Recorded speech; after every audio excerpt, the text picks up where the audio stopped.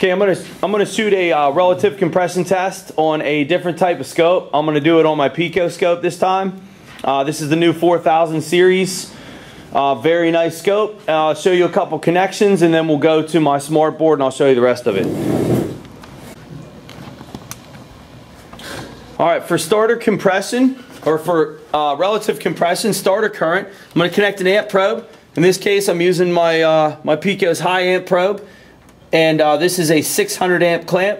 It is polarity sensitive. There's a little arrow indicates direction of conventional theory current flow. And I'm clipping that on my battery cable that goes to my starter. So that's going to measure starter current. And then the second thing I have connected is I have a sync probe connected to my number 6 plug wire. I'll see if I can show you that here. My number 6 plug wire. I have just a little RPM pickup type probe that I'm connected to my number 6 plug wire. This is a conventional system, so this guy is going to give me an impulse every time the number 6 cylinder fires. I'm going to get an impulse from that, and that's going to coordinate my amperage waveforms from the starter. It's going to coordinate my cylinder firings, coordinate my compression from each cylinder. I'll be able to tell which cylinder is which. Okay, I'm doing a relative compression test with a Picoscope. I'm going to click on my Pico 6 icon on my desktop. This is a laptop-based scope. And I'll walk you through the settings with this.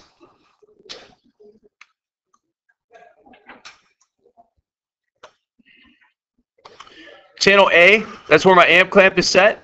I'm going to set this to my 600 amp current clamp.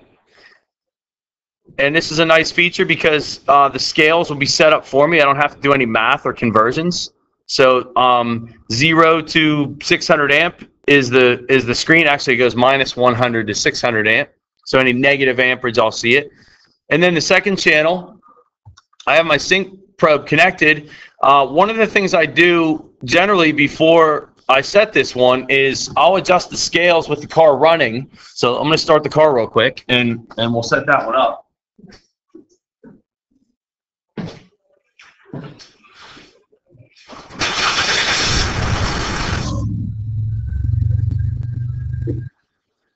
So my second channel is set to a plug wire, so I want to turn this on. It's going to be voltage. Let's see what it looks like. And there's a line going across the screen. That looks pretty good. Let's up the time base here. See a little bit more of it. And that looks great. The only thing is that red line going off the screen. Again, this is a sync probe. So each of these high red lines would be the plug firing on that particular cylinder, which we're connected to number 6. That's important to remember.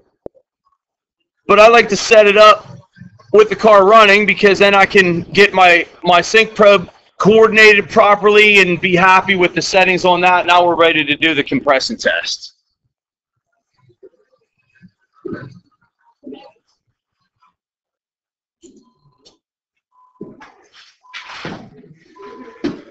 All right, for this one, this is another nice feature of the Pico. What I'm going to do is I'm going to set up a trigger and I'm going to do a single shot.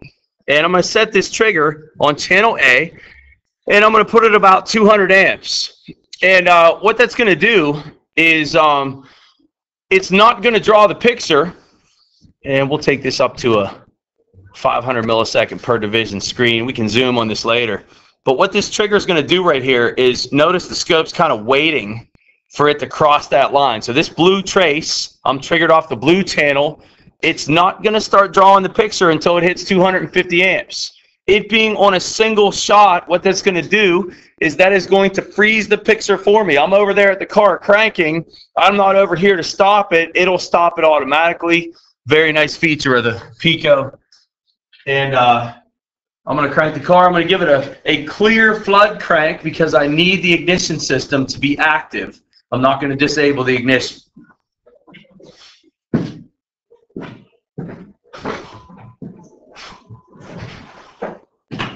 Pedal to the floor.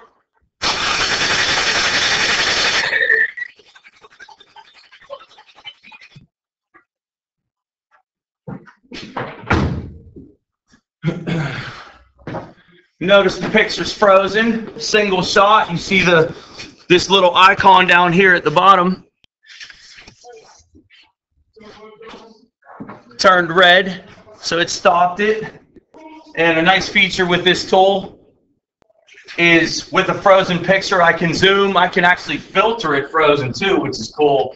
If we take this ant pattern, which has some hash to it, we can actually throw a filter in on that. You can see a lot more clear those relative compression humps, if you want to call it.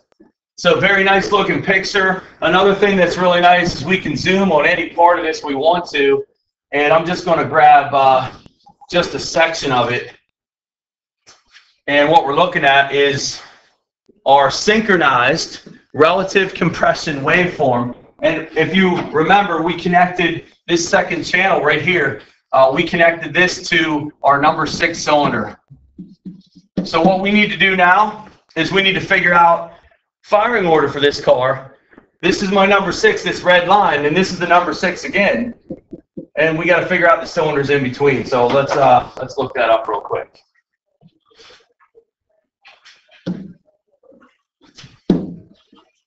All right, so we looked this up on Mitchell. VIN 3.0 firing order on a V6, as you can see, is 1, 2, 3, 4, 5, 6. So a very easy one. So then we go back to our scope, plug in our numbers. If this is number 6, our firing order is 1, 2, 3, 4, 5, 6. That's pretty easy, isn't it? So the next one here, this is 6. This is 1, 2, 3, 4, 5, and then 6 again. Relative compression, synchronized, using a low amp probe and a sync probe on a plug wire. So next thing I want to do is I want to take a spark plug out, and we'll take a look at what that looks like with the plug removed. All right, what I've done, I have removed one spark plug, and we're going to retake this capture. I'm going to hit the space bar, and it's ready to go again. See a little green light down here is lit, and my trigger single shot once again. I'm going to go clear flood mode crank. I have one spark plug removed, simulating a dead cylinder.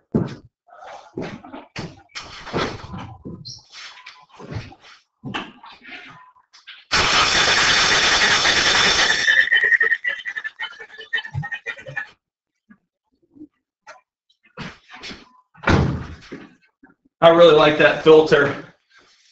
That makes it really nice and clear, doesn't it? Ignore the other little red spikes. They're nothing. One of the things about doing this kind of testing is know what to look at, know what not to look at. We're worried about the big red spikes because that's the one connected to the number 6 cylinder. And, you know, we can zoom back in. We can stay out. Doesn't really matter. I guess I'll zoom in on it again, and we'll just zoom in on a little bit of this. And what we're looking at is, again, this is number 6. I know that's the number 6, so I know this blue trace and that hump right there is the number 6, right? Because that's the one I'm synchronized to. And the spark's going to occur at top dead center. And from there, firing order. So this is number 6, and we said that our firing order is 1, 2, 3, 4, 5, 6. So this is going to be 1, 2 is missing, 3, 4, 5, and 6 again. So where's my dead hole? Number 2 cylinder has no compression, and that is the spark plug that I removed. Is the number 2 spark plug, first one on the front back, 246 on the front cylinder head. Number 2 cylinder, no compression. Synchronizing it using secondary ignition. In this case, what's different about the last one? The last one was a waste spark, and we had to worry about the high-low compression exhaust, where this one's conventional ignition. And on the number 6, it's just going to fire. It's going to be a high spike every time. 6 on compression, 6 on compression. So all the way across the screen, this is the number 6 cylinder on compression.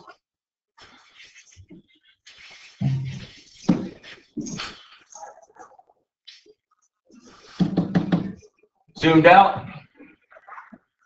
Starter current synchronized with an ignition firing. And check out how high the amperage is on on the starter on initial crank, right? This one's over 600 amps. Guys, that is normal. And this all has to do with counter electromotive force, DC electric motors. But that's a much nicer relative compression waveform, clear than I got on the Varus for sure. So that's it, relative compression with the Pico.